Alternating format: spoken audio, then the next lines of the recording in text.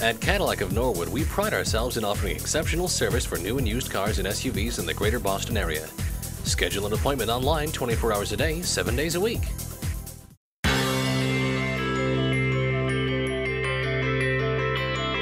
Cars have become an essential part of our on-the-go lifestyles. Whether you're speeding through your day or driving down the road, it's important to slow down and stop every once in a while. That's where brakes come in. They're one of the most vital features on your car. When you go in for a brake inspection, a technician examines a number of things. For example, the master cylinder, wheel cylinder, brake lining, rotor, and drum.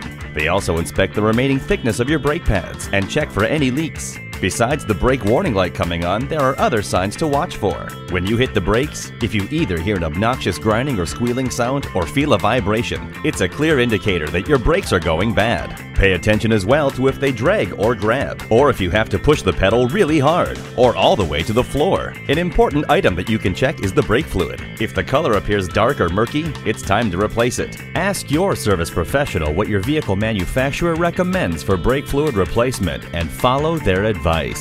Brake work is one of the most common repairs done by mechanics. It is inevitable that your brake pads will wear and tear. Replacing them is done at a reasonable cost. If your problem turns out to be in the disc, drum, or rotor, expect a higher bill. Brake lines, unless cut, almost never need replacing. It's important to have your brakes checked annually and that you bring your car in at the first sign of a brake system problem.